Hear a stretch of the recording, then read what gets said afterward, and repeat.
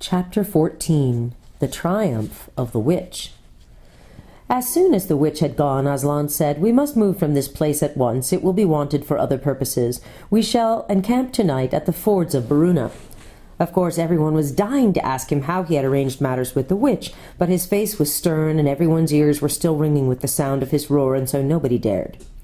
After a meal, which was taken in the open air on the hilltop, for the sun had got strong by now and dried the grass, they were busy for a while taking the pavilion down and packing things up. Before 2 o'clock they were on the march and set off in a northeasterly direction, walking at an easy pace, for they had not far to go. During the first part of the journey, Aslan explained to Peter his plan of campaign. "As soon as she has finished her business in these parts," he said, "the witch and her crew will almost certainly fall back to her house and prepare for a siege. You may or may not be able to cut her off and prevent her from reaching it." He then went on to outline 2 plans of battle, one for fighting the witch and her people in the wood, and another for assaulting her castle. And all the time he was advising Peter how to conduct the operation, saying things like, "You must put your centaurs in such and such a place," or "You must post scouts to see that she doesn't do so-and-so," till at last Peter said, "But you'll be there yourself, Aslan." "I can give you no promise of that," answered the lion, and he continued giving Peter his instructions. For the last part of the journey it was Susan and Lucy who saw most of them. He did not talk very much and seemed to them to be sad. It was still afternoon when they came down to a place where the river valley had widened out and the river was broad and shallow. This was the fords of Baruna, and Aslan gave orders to halt on this side of the water. But Peter said, "Wouldn't it be better to camp on the far side, for fear she should try a night attack or anything?"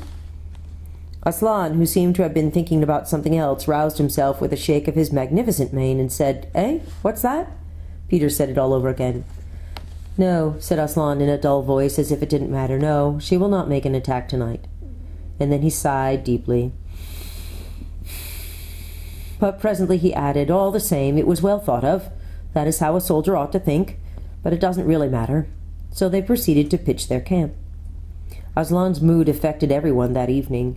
Peter was feeling uncomfortable, too, at the idea of fighting the battle on his own. The news that Aslan might not be there had come as a great shock to him. Supper that evening was a quiet meal. Everyone felt how different it had been last night or even that morning.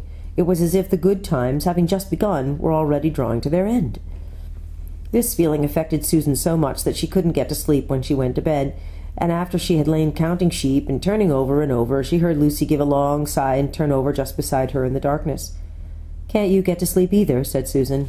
"No," said Lucy. "I thought you were asleep." "I say, Susan." "What?" "I've a most horrible feeling, as if something were hanging over us." "Have you? Because, as a matter of fact, so have I." "Something about Aslan," said Lucy. "Either some dreadful thing is going to happen to him, or something dreadful that he's going to do." "There's been something wrong with him all afternoon," said Susan. "Lucy, what was that he said about not being with us at the battle? You don't think he could be stealing away and leaving us tonight, do you?" "Where is he now?" said Lucy. "Is he here in the pavilion?" "I don't think so." "Susan, let's go outside and have a look around. We might see him." "All right, let's," said Susan. "We might just as well be doing that as lying awake here." Very quietly the 2 girls groped their way among the other sleepers and crept out of the tent. The moonlight was bright and everything was quite still, except for the noise of the river chattering over the stones. Then Susan suddenly caught Lucy's arm and said, "Look!" On the far side of the camping ground, just where the trees began, they saw the lion walking slowly away from them into the wood. Without a word, they both followed him. He led them up the steep slope out of the river valley and then slightly to the right, apparently by the very same route which they had used that afternoon in coming from the hill of the stone table. On and on he led them into dark shadows and out into pale moonlight, getting their feet wet with the heavy dew. He looked somehow different from the Aslan they knew. His tail and his head hung low, and he walked slowly as if he were very, very tired.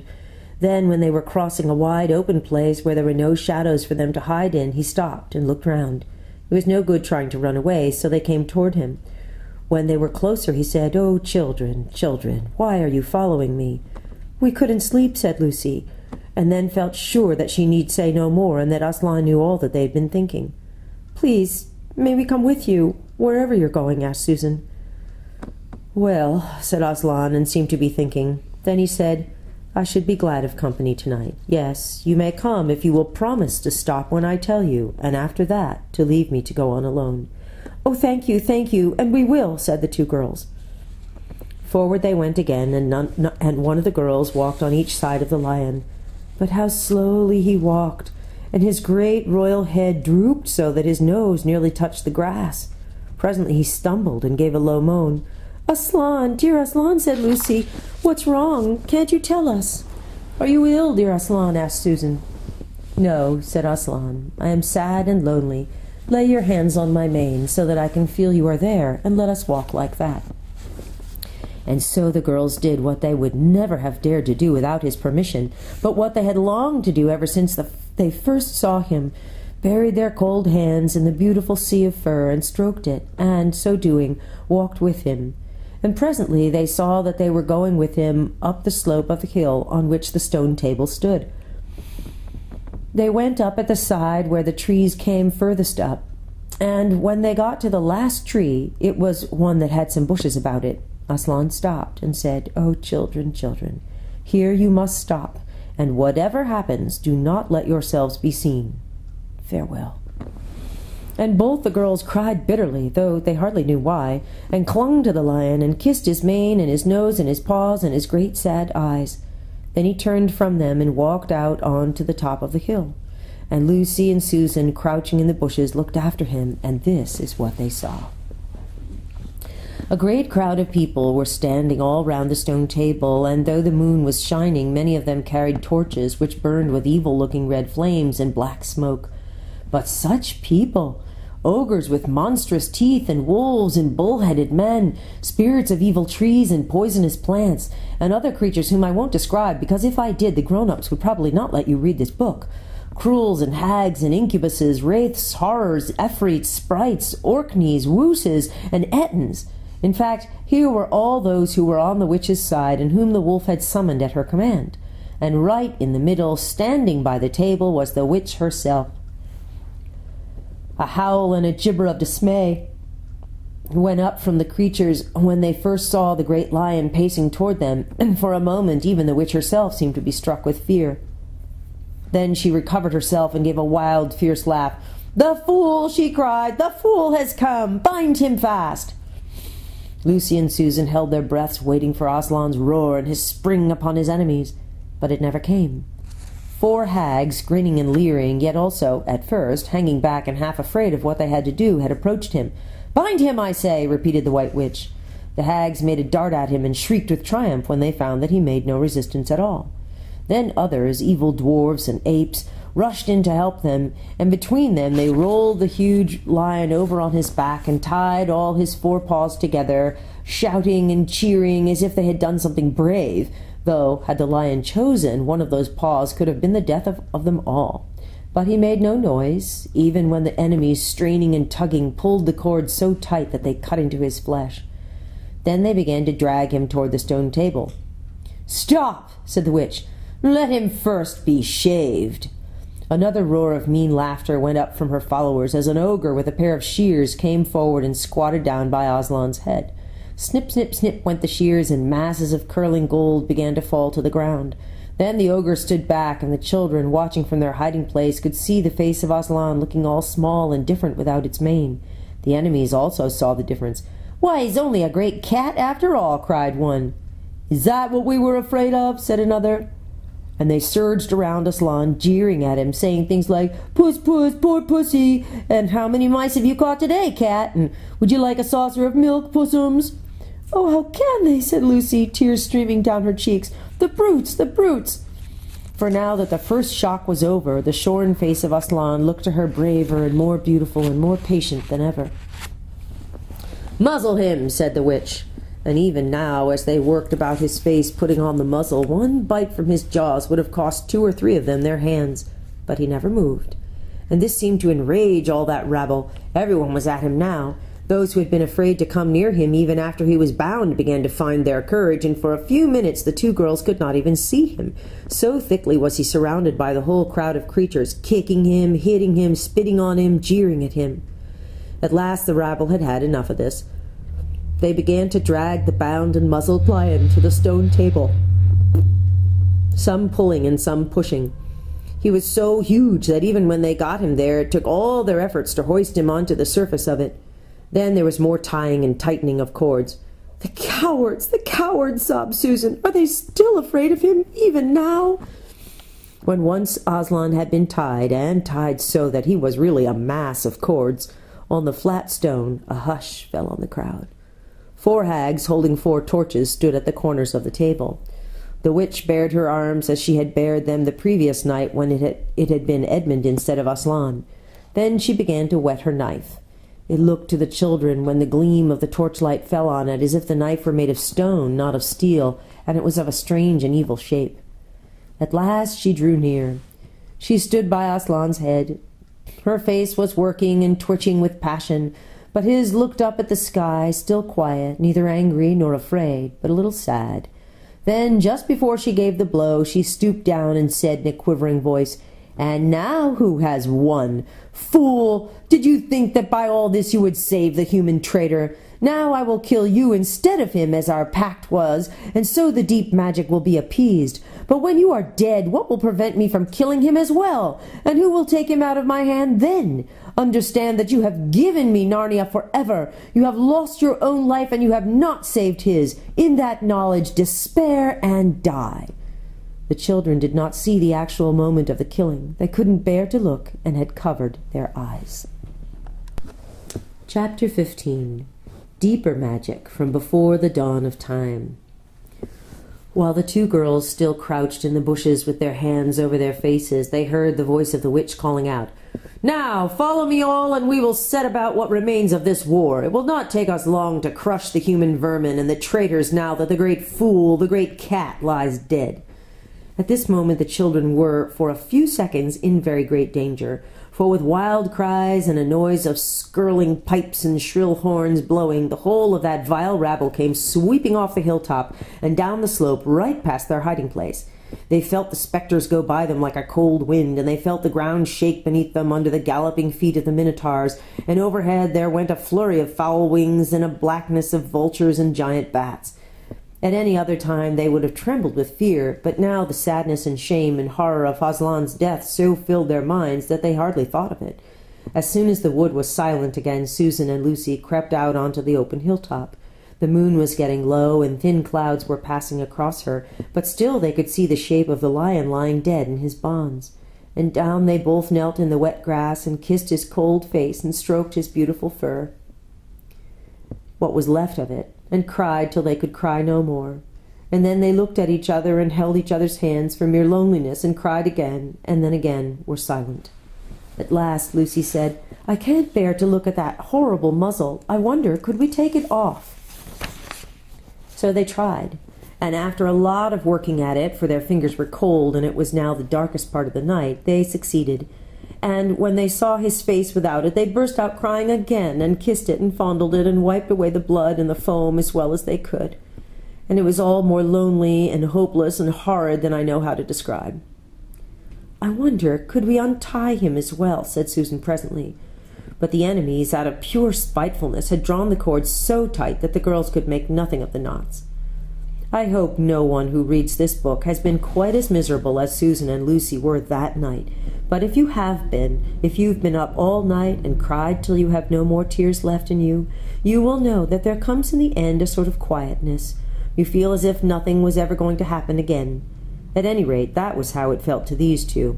Hours and hours seemed to go by in this dead calm, and they hardly noticed that they were getting colder and colder.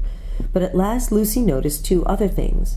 One was that the sky on the east side of the hill was a little less dark than it had been an hour ago. The other was some tiny movement going on in the grass at her feet. At first she took no interest in this. What did it matter? Nothing mattered now. But at last she saw that whatever it was had begun to move up the upright stones of the stone table, and now, whatever they were moving about on Aslan's body. She peered closer. They were little gray things. "Ugh!" said Susan from the other side of the table. "How beastly! They're horrid little mice crawling over him. Go away, you little beasts!" And she raised her hand to frighten them away. "Wait," said Lucy, who had been looking at them more closely still. "Can you see what they're doing?" Both girls bent down and stared. I do believe," said Susan. "But how queer! They're nibbling away at the cords." "That's what I thought," said Lucy. "I think they're friendly mice. Poor little things. They don't realize he's dead. They think it'll do him some good untying him." It was quite definitely lighter by now. Each of the girls noticed for the first time the white face of each other. They could see the mice nibbling away, dozens and dozens, even hundreds of little field mice, and at last, one by one, the ropes were all gnawed through. The sky in the east was whitish by now, and the stars were getting fainter, all except one very big one low on the eastern horizon. The mice crept away again. The girls cleared away the remains of the gnawed ropes. Aslan looked more like himself without them. Every moment his dead face looked nobler, and the light grew, and they could see it better. In the wood behind them a bird gave a chuckling sound. It had been so still for hours and hours that it startled them. Then another bird answered it. Soon there were birds singing all over the place. It was quite definitely early morning now, not late night. "I'm so cold," said Lucy. "So am I," said Susan. "Let's walk about a bit." They walked to the eastern edge of the hill and looked down. The one big star had almost disappeared. The country all looked dark gray, but beyond, at the very end of the world, the sea showed pale. The sky began to turn red. They walked to and fro more times than they could count between the dead Aslan and the eastern ridge, trying to keep warm, and oh, how tired their legs felt. Then, at last, as they stood for a moment looking out toward the sea and Cair Paravel, which they could now just make out, the red turned to gold along the line where the sea and the sky met, and very slowly up came the edge of the sun. At that moment they heard from behind them a loud noise, a great cracking, deafening noise, as if a giant had broken a giant's plate. "What's that?" said Lucy, clutching Susan's arm. I feel afraid to turn around," said Susan. "Something awful's happening." "They're doing something worse to him," said Lucy. "Come on." And she turned, pulling Susan round with her. The rising of the sun had made everything look so different. All colors and shadows were changed that for a moment they didn't see the important thing. Then they did. The stone table was broken into two pieces by a great crack that ran down it from end to end, and there was no Aslan. "Oh, oh, oh!" cried the two girls, rushing back to the table. "Oh, it's too bad," sobbed Lucy. "They might have left the body alone." "Who's done it?" cried Susan. "What does it mean? Is it more magic?" "Yes," said a great voice behind their backs. "It is more magic." They looked around. There, shining in the sunrise, larger than they had seen him before, shaking his mane, for it had apparently grown again, stood Aslan himself. "Oh, Aslan!" cried both the children, staring up at him, almost as much frightened as they were glad. Aren't you dead then, dear Aslan?" said Lucy. "Not now," said Aslan. "You're not, asked Susan in a shaky voice. She couldn't bring herself to say the word ghost. Aslan stooped his golden head and licked her forehead. The warmth of his breath and a rich sort of smell that seemed to hang about his hair came all over her. "Do I look it?" he said. "Oh, you're real, you're real! Oh, Aslan!" cried Lucy, and both girls flung themselves upon him and covered him with kisses. "But what does it all mean?" asked Susan when they were somewhat calmer. "It means," said Aslan, "that though the witch knew the deep magic, there is a magic deeper still which she did not know. Her knowledge goes back only to the dawn of time, but if she could have looked a little farther back, into the stillness and the darkness before time dawned, she would have read there a different incantation. She would have known that when a willing victim who had committed no treachery was killed in a traitor's stead, the table would crack and death itself would start working backward. And now—" "Oh, yes, now," said Lucy, jumping up and clapping her hands. "Oh, children," said the lion, "I feel my strength coming back to me. Oh, children, catch me if you can." He stood for a second, his eyes very bright, his limbs quivering, lashing himself with his tail. Then he made a leap high over their heads and landed on the other side of the table. Laughing, though she didn't know why, Lucy scrambled over it to reach him. Aslan leaped again. A mad chase began. Round and round the hilltop he led them, now hopelessly out of their reach, now letting them almost catch his tail, now diving between them, now tossing him in the air with his huge and beautifully velveted paws and catching them again, and now stopping unexpectedly so that all three of them rolled over together in a happy laughing heap of fur and arms and legs. It was such a romp as no one has ever had except in Narnia, and whether it was more like playing with a thunderstorm or playing with a kitten, Lucy could never make up her mind. And the funny thing was that when all three finally lay together, panting in the sun, the girls no longer felt in the least tired or hungry or thirsty. "And now," said Aslan presently, "to business. I feel I'm going to roar. You had better put your fingers in your ears." And they did, and Aslan stood up, and when he opened his mouth to roar, his face became so terrible that they did not dare to look at it, and they saw all the trees in front of him bend before the blast of his roaring, as grass bends in a meadow before the wind. Then he said, "We have a long journey to go. You must ride on me." And he crouched down, and the children climbed onto his warm golden back, and Susan sat first, holding on tightly to his mane, and Lucy sat behind, holding on tightly to Susan. And with a great heave he rose underneath them, and then shot off, faster than any horse could go, downhill and into the thick of the forest. That ride was perhaps the most wonderful thing that happened to them in Narnia. Have you ever had a gallop on a horse? Think of that, and then take away the heavy noise of the hoofs and the jingle of the bits, and imagine instead the almost noiseless padding of the great paws. And then imagine instead of the black or gray or chestnut back of the horse, the soft roughness of golden fur, and the mane flying back in the wind. And then imagine you are going about twice as fast as the fastest racehorse. But this is a mount that doesn't need to be guided and never grows tired. He rushes on, never missing his footing, never hesitating, threading his way with perfect skill between tree trunks, jumping over bush and briar and the smaller streams, wading the larger, swimming the largest of all.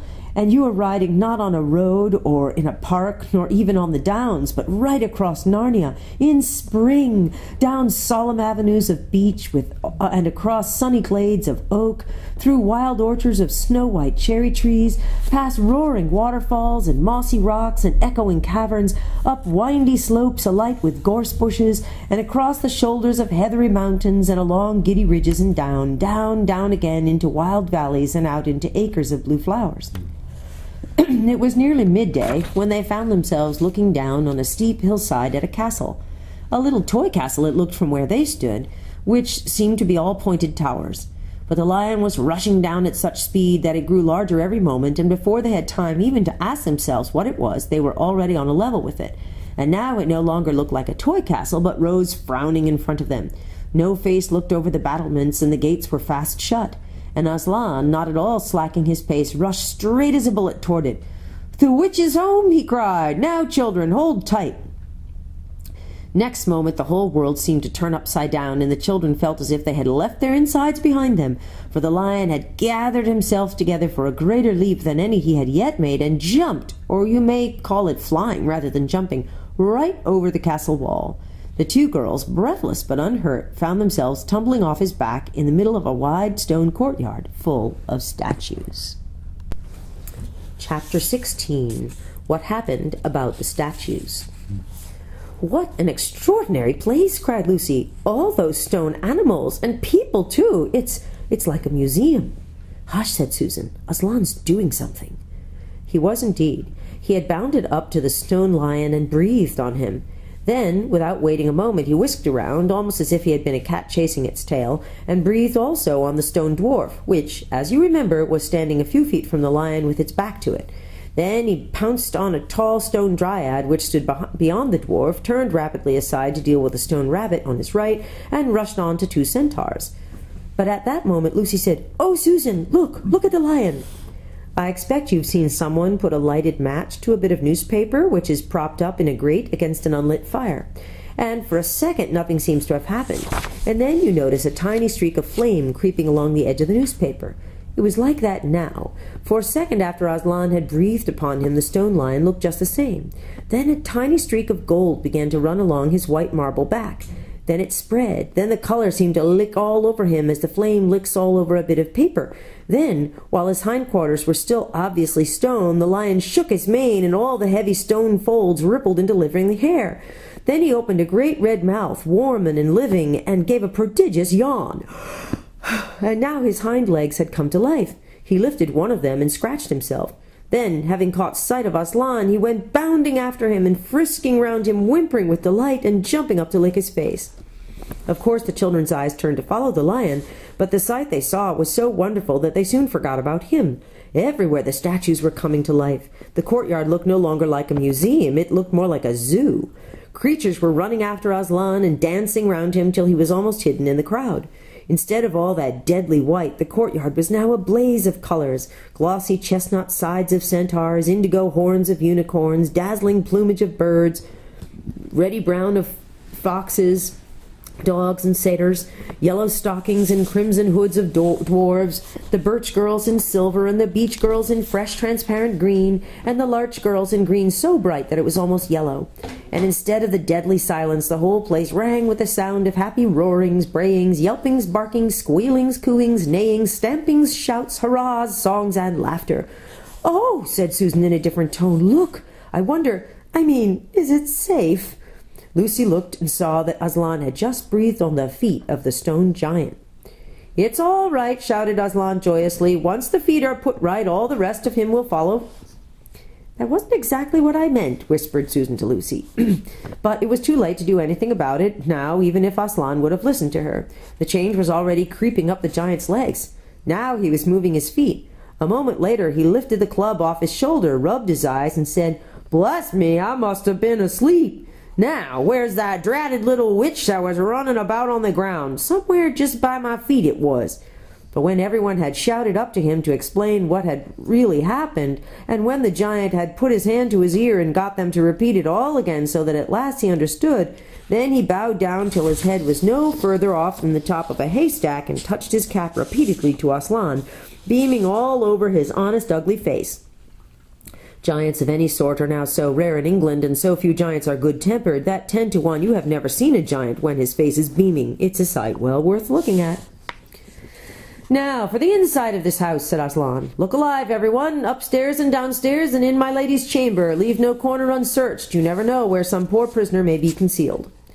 And into the interior they all rushed, and for several minutes the whole of that dark, horrible, fusty old castle echoed with the opening of windows, and with everyone's voices crying out at once, "Don't forget the dungeons! Give us a hand with this door! Here's another little winding stair! Oh, I say, here's a poor kangaroo! Call Aslan! Phew, how it smells in here! Look out for trapdoors! Up here, there are a whole lot more on the landing!" But the best of all was when Lucy came rushing upstairs, shouting out, "Aslan, Aslan, I've found Mr. Tumnus! Oh, do come quick!" A moment later Lucy and the little fawn were holding each other by both hands and dancing round and round for joy. The little chap was none the worse for having been a statue, and was of course very interested in all she had to tell him. But at last the ransacking of the witch's fortress was ended. The whole castle stood empty, with every door and window open, and the light and the sweet spring air flooding in to all the dark and evil places which needed them so badly. The whole crowd of liberated statues surged back into the courtyard, and it was then that someone, Tumnus I think, first said, "But how are we going to get out?" For Aslan had got in by a jump, and the gates were still locked. "That'll be all right," said Aslan, and then, rising on his hind legs, he bawled up at the giant. "Hi, you up there!" he roared. "What's your name?" "Giant Rumblebuffin, if it please your honour," said the giant, once more touching his cap. "Well then, Giant Rumblebuffin," said Aslan, let us out of this, will you?" "Certainly, your honour, it will be a pleasure," said Giant Rumblebuffin. "Stand well away from the gates, all you little uns."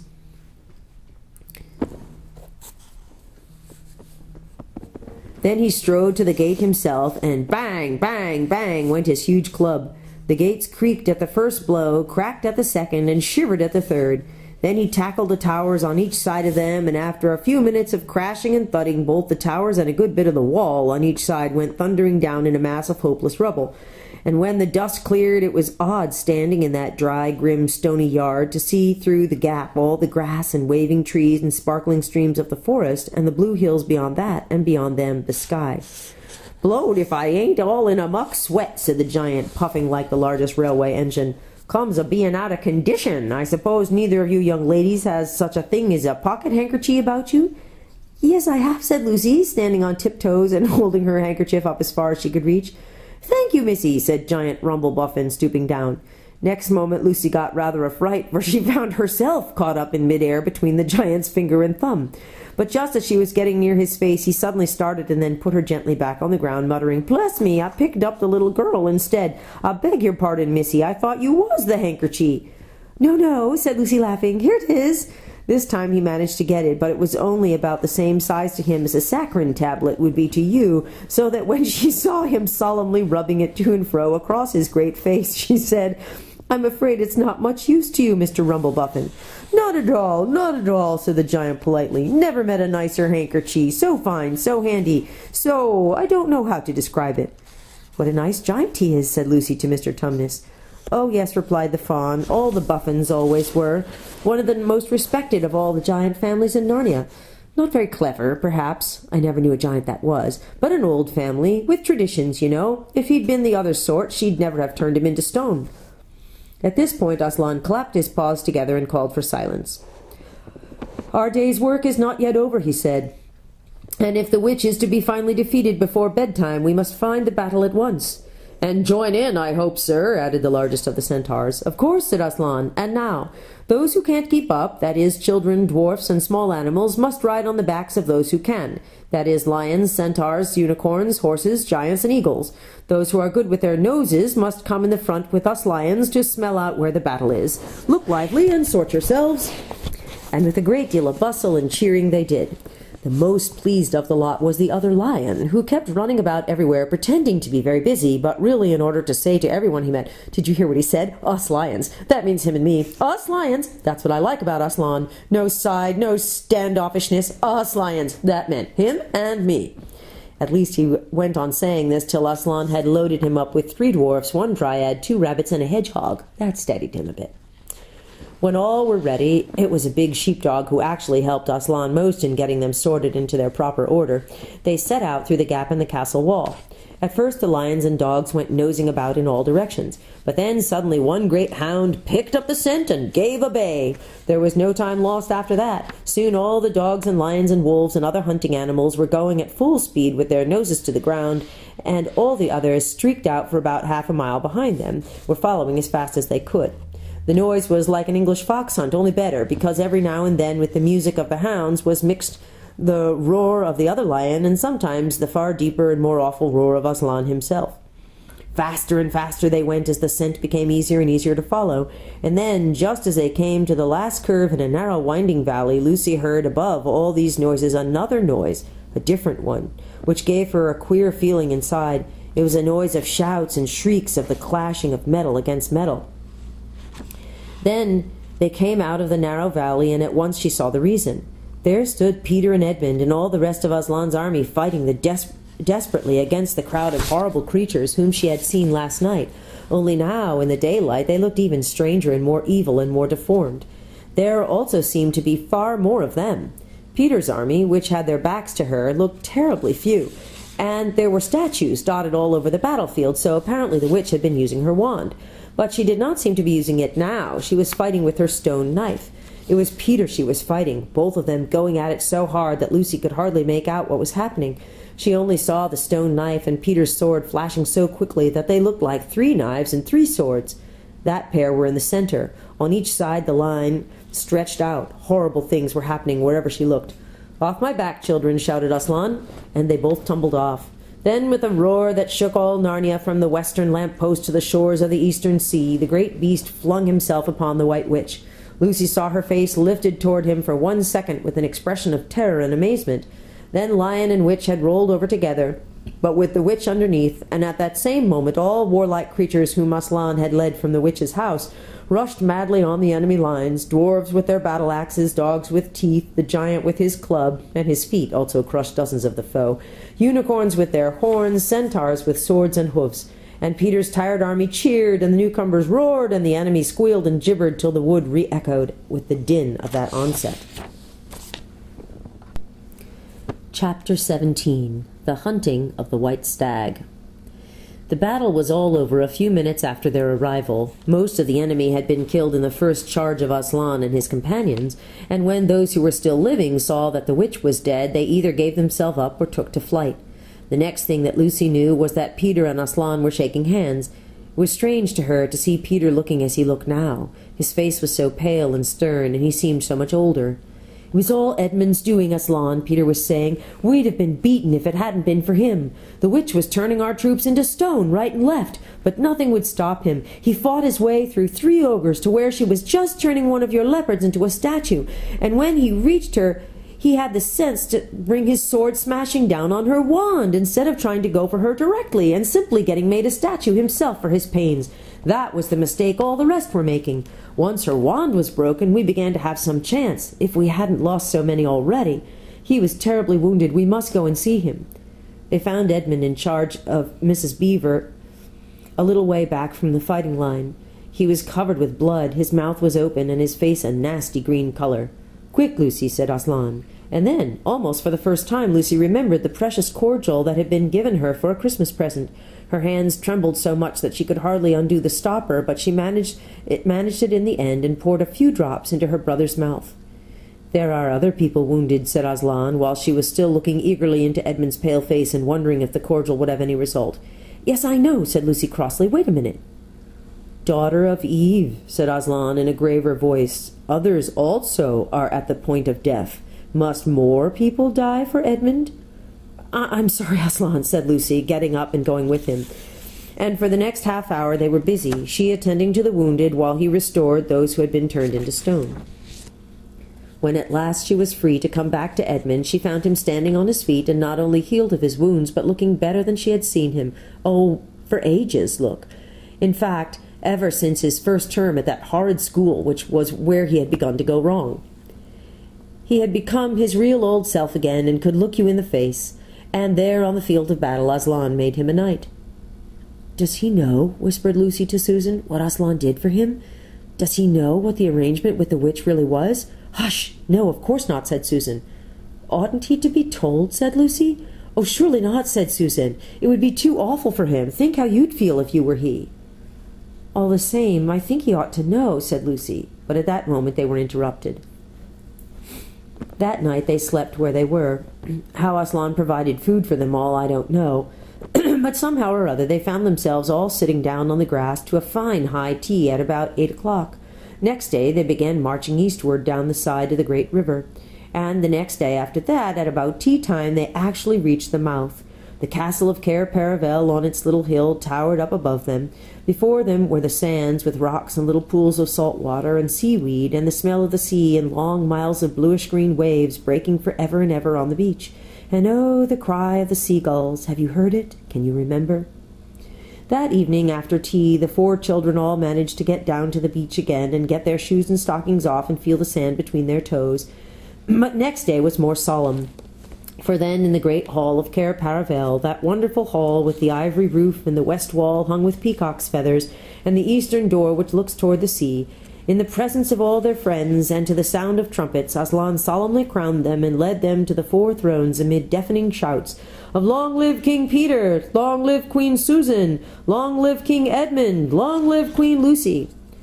"Once a king or queen in Narnia, always a king or queen. Bear it well, sons of Adam. Bear it well, daughters of Eve," said Aslan. And through the eastern door, which was wide open, came the voices of the mermen and the mermaids swimming close to the shore and singing in honor of their new kings and queens. So the children sat on their thrones, and scepters were put into their hands, and they gave rewards and honors to all their friends, to Tumnus the fawn, and to the beavers, and giant Rumblebuffin, to the leopards, and to the good centaurs, and the good dwarfs, and to the lion. And that night there was a great feast in Cair Paravel, and revelry, and dancing, and gold flashed, and wine flowed, and answering to the music inside. But stranger, sweeter, and more piercing came the music of the sea people. But amid all these rejoicings Aslan himself quietly slipped away, and when the kings and queens noticed that he wasn't there, they said nothing about it, for Mr. Beaver had warned them. "He'll be coming and going," he had said. "One day you'll see him, and another you won't. He doesn't like being tied down, and of course he has other countries to attend to. It's quite all right. He'll often drop in, only you mustn't press him. He's wild, you know, not like a tame lion." And now, as you see, this story is nearly, but not quite, at an end. These 2 kings and 2 queens governed Narnia well, and long and happy was their reign. At first much of their time was spent in seeking out the remnants of the White Witch's army and destroying them, and indeed for a long time there would be news of evil things lurking in the wilder parts of the forest, a haunting here and a killing there, a glimpse of a werewolf one month and a rumor of a hag the next. But in the end all that foul brood was stamped out, and they made good laws and kept the peace and saved good trees from being unnecessarily cut down, and liberated young dwarfs and young satyrs from being sent to school, and generally stopped busybodies and interferers, and encouraged ordinary people who wanted to live and let live. And they drove back the fierce giants, quite a different sort from Giant Rumblebuffin, on the north of Narnia, when these ventured across the frontier. And they entered into friendship and alliance with countries beyond the sea, and paid them visits of state, and received visits of state from them. And they themselves grew and changed as the years passed over them. And Peter became a tall and deep-chested man, and a great warrior, and he was called King Peter the Magnificent. And Susan grew into a tall and gracious woman with black hair that fell almost to her feet, and the kings of the countries beyond the sea began to send ambassadors asking for her hand in marriage. And she was called Susan the Gentle. Edmund was a graver and quieter man than Peter, and great in counsel and judgment. He was called King Edmund the Just. But as for Lucy, she was always gay and golden-haired, and all princes in those parts desired her to be their queen, and her own people called her Queen Lucy the Valiant.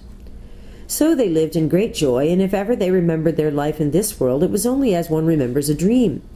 And one year it fell out that Tumnus, who was a middle-aged fawn by now and beginning to be stout, came down river and brought them news that the white stag had once more appeared in his parts, the white stag who would give you wishes if you caught him. So these two kings and two queens, with the principal members of their court, rode a-hunting with horns and hounds in the western woods to follow the white stag. And they had not hunted long before they had a sight of him, and he led them a great pace over rough and smooth and through thick and thin, till the horses of all the courtiers were tired out, and only these four were still following.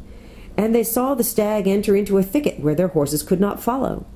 Then said King Peter, for they talked in quite a different style now, having been kings and queens for so long, "Fair consorts, let us now alight from our horses and follow this beast into the thicket, for in all my days I never hunted a nobler quarry." "Sir," said the others, "even so let us do." So they alighted and tied their horses to trees and went on into the thick wood on foot. And as soon as they entered it, Queen Susan said, "Fair friends, here is a great marvel, for I seem to see a tree of iron." "Madam," said King Edmund, "if you look well upon it, you shall see it is a pillar of iron with a lantern set on the top thereof." "By the lion's mane, a strange device," said King Peter, "to set a lantern here where the trees cluster so thick about it, and so high above it, that if it were lit it should give light to no man." "Sir," said Queen Lucy, "by likelihood, when this post and this lamp were set here, there were smaller trees in the place, or fewer, or none. For this is a young wood, and the iron post is old." And they stood looking upon it. Then said King Edmund, "I know not how it is, but this lamp on the post worketh upon me strangely. It runs in my mind that I have seen the like before, as it were in a dream, or in the dream of a dream." "Sir," answered they all, "it is even so with us also." "And more," said Queen Lucy, "for it will not go out of my mind that if we pass this post and lantern, either we shall find strange adventures, or else some great change of our fortunes." "Madam," said King Edmund, "the like foreboding stirreth in my heart also." "And in mine, fair brother," said King Peter. "And in mine too," said Queen Susan. "Wherefore, by my counsel, we shall lightly return to our horses and follow this white stag no further." "Madam," said King Peter, "therein I pray thee to have me excused, for never since we four were kings and queens in Narnia have we set our hands to any high matter, as battles, quests, feats of arms, acts of justice, and the like, and then given over, but always have we taken in hand the same we have achieved." "Sister," said Queen Lucy, "my royal brother speaks rightly, and it seems to me we should be shamed if for any fearing or foreboding we turned back from following so noble a beast as now we have in chase." "And so say I," said King Edmund, "and I have such desire to find the signification of this thing that I would not by my good will turn back for the richest jewel in all Narnia and all the islands." "Then in the name of Aslan," said Queen Susan, "if ye all have it so, let us go on and take the adventure that shall befall to us." So these kings and queens entered the thicket, and before they had gone a score of paces they all remembered that the thing they had seen was called a lamp-post, and before they had gone 20 more they noticed that they were making their way not through branches but through coats.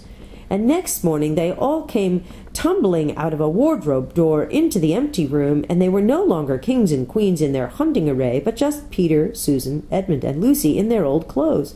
It was the same day and the same hour of the day on which they had all gone into the wardrobe to hide. Mrs. Macready and the visitors were still talking in the passage, but luckily they never came into the empty room, and so the children weren't caught. And that would have been the very end of the story if it hadn't been that they felt they really must explain to the professor why 4 of the coats out of his wardrobe were missing. And the professor, who was a very remarkable man, didn't tell them not to be silly or not to tell lies, but believed the whole story. "No," he said, "I don't think it will be any good trying to go back through the wardrobe to get the coats. You won't get into Narnia again by that route. Nor would the coats be much use by now if you did. Eh? What's that? Yes, of course you'll get back to Narnia again some day. Once a king in Narnia, always a king in Narnia. But don't go trying to use the same route twice. Indeed, don't try to get there at all. It'll happen when you're not looking for it. And don't talk too much about it, even among yourselves. And don't mention it to anyone else unless you find that they've had adventures of the same sort themselves." "What's that? How will you know?" "Oh, you'll know all right. Odd things they say. Even their looks will let the secret out. Keep your eyes open. Bless me, what do they teach them at these schools?" And that is the very end of the adventure of the wardrobe. But if the professor was right, it was only the beginning of the adventures of Narnia. The end.